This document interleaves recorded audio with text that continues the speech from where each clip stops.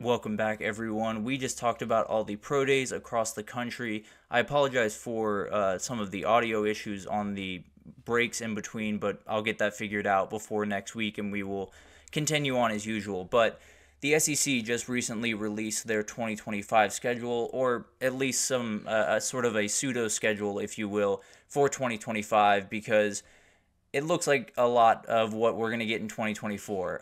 There are a ton of games, obviously, in 2024 that we're very much looking forward to, that we've already gotten to somewhat on our breakdown of the best games throughout the week. And we're going to get those again in 2025 because it looks like, as of right now, they are just going to flip locations and just play kind of a home and home for the next 2 years in the new iteration of the SEC with Texas and Oklahoma into the fray and no divisions. And that's the big question mark, right? Everyone was wondering once they got rid of divisions, once they added Texas and Oklahoma, would they head to 9 games in the conference schedule? It doesn't look that way. It looks like they are going to stick at 8 games and at least through 2025 and then kind of figure out where they are. And Greg Sankey has made it very clear that it's not necessarily a long-term thing. They're still looking at scheduling going into the future. I don't know if they will increase to 9 games, but he did say that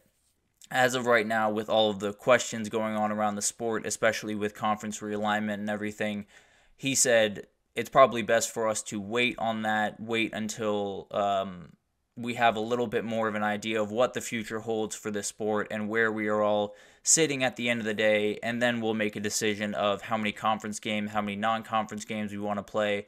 But right now, it is 8 conference games plus 1 game that you have to play against one of the major conferences or Notre Dame. That still does include the 2 Pac-12 teams, so Oregon State and Washington State, although I don't think anyone in the SEC is taking advantage of those two.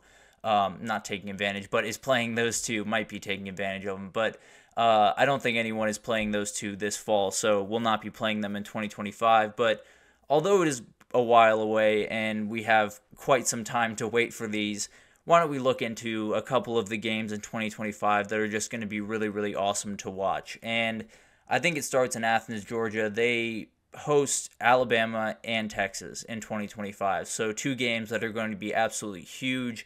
And the QB matchups, I think, are the things that everyone wants to know about, everyone wants to hear about.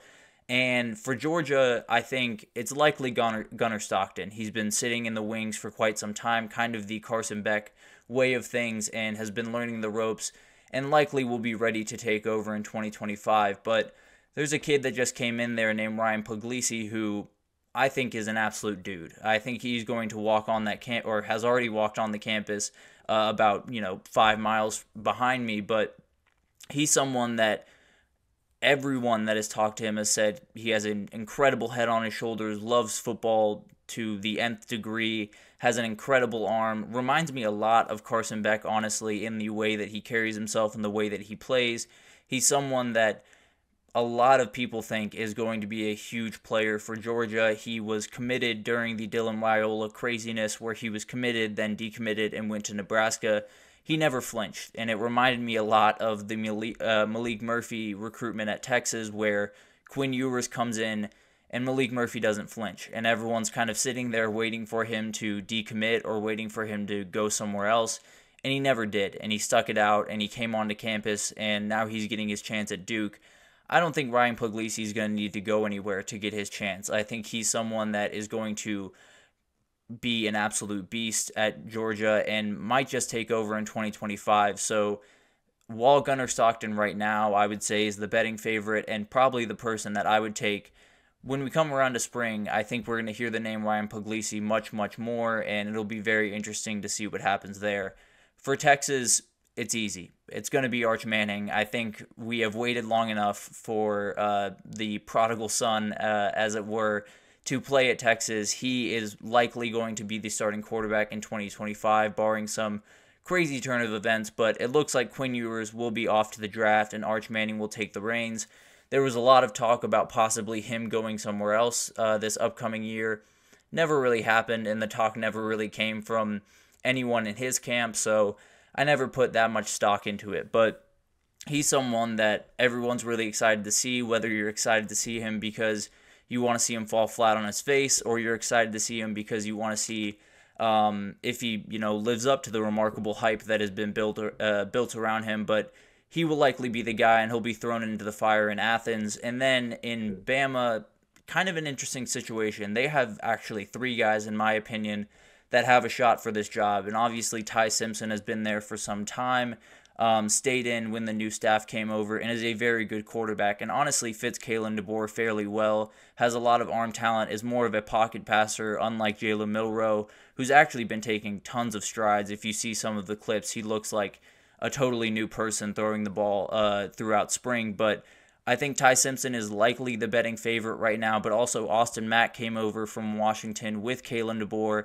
Another guy that he likes a lot is someone that's very talented, super tall and athletic, and has a ton of arm strength. So definitely someone to watch there. And then Dylan Lonergan is someone that they absolutely loved at Bama, or at least the former staff absolutely loved the physical ability of him, and I'm sure the new staff will love it just the same. I think he's someone that will definitely get a lot of talk around Tuscaloosa. I'm not sure if that will lead to him getting the job, but the talent is absolutely there, and especially with Kalen DeBoer or whoever's calling Nick Sheridan, the OC down there, being able to be in his ear, maybe that talent wins out in the end of the day. A couple more games. Arkansas and A&M traveled to Austin to play a game for the first time since 2008 for Arkansas and 2010 for A&M.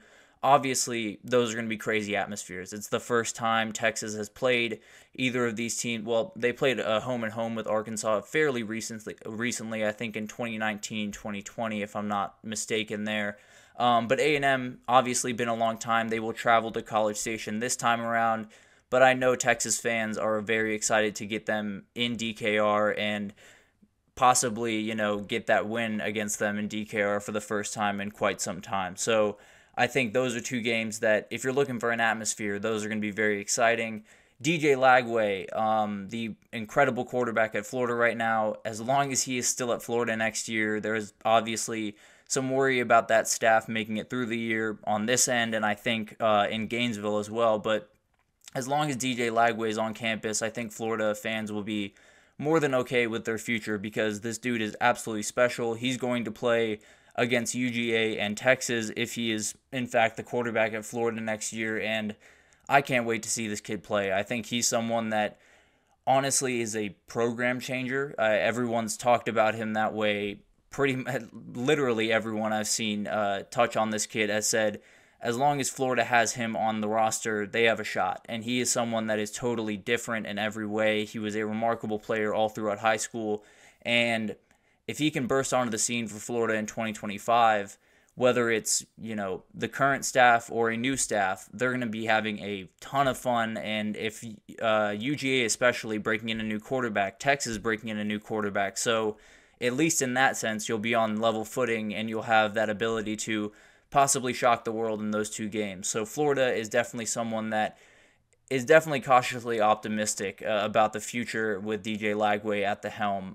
But there are so many games that will shift momentum from this time to this time next year. Obviously, there are so many teams that are set to have huge years, or could have huge years, or could have terrible years, right? There's Missouri and Ole Miss obviously are set up for fantastic years this upcoming year. A&M is breaking in a new coach and kind of fighting for that. Oklahoma is another one that has tons riding on this upcoming year, and I think it's going to be really interesting to see how all of this unfolds, but I do think it's going to be really fun. I think we're going to get, obviously we're getting some old rivalries back with Texas against Arkansas, Texas against A&M, but also I think some new ones could emerge. I think Oklahoma against Missouri is one that they will tell you never ended, but it's definitely going to get ignited a little bit more in the next couple of years. Oklahoma LSU is another one that I think is possibly could be a big-time rivalry in this new iteration of the SEC. And there was kind of an interesting thing going through all of these schedules, and obviously there are some people that came out a little bit nicer than some others, and I realized going through this that the schedules are determined through your last 10 years of conference play, so your winning percentage through those years. So Oklahoma and Texas, it would go back to their time in the Big 12.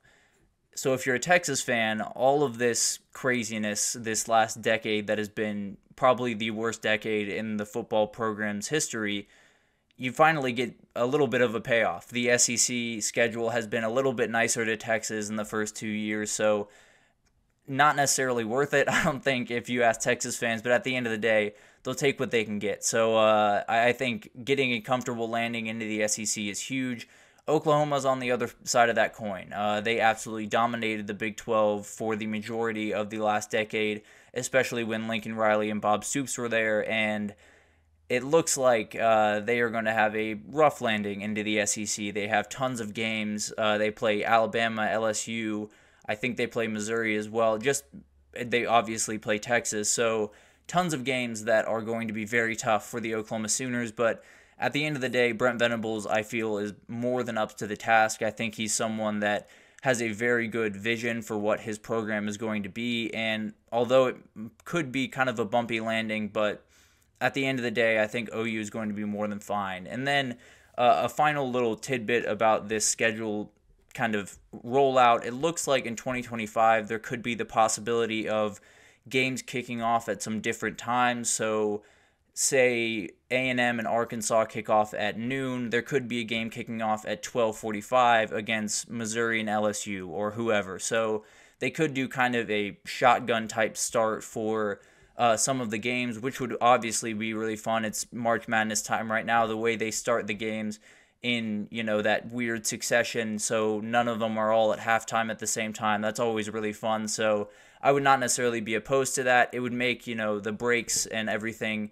a little bit tougher and the TV surfing a little bit tougher, but anytime I can be watching football and not watching a halftime report, I'm more than up for. So that's a very interesting little tidbit in there, but it looks like 2025 schedule for the SEC is going to look a lot like the 2024 schedule. Just flip the sites and you'll know exactly who you're playing. So obviously not the biggest update, but definitely some interesting tidbits in there. And I think it's going to be really interesting to see how the SEC kind of rolls out in the next couple of years. But that'll do it for this edition of the GSMC College Football Podcast, brought to you by the GSMC Sports Network. Your support means a lot to us, so please remember to subscribe to the show and leave a positive review. It does make a huge difference for us here at the channel. Also, follow us on Facebook, Twitter, TikTok, Instagram for all the content and updates. As we talked about, it is March Madness time, so basketball podcast, if you want any of that, my guy Nelson over there will take care of you there. So definitely tons of stuff going on around the world of sports. If you need any update, we are here for you. So thank you once again for listening, and I will see you guys Monday.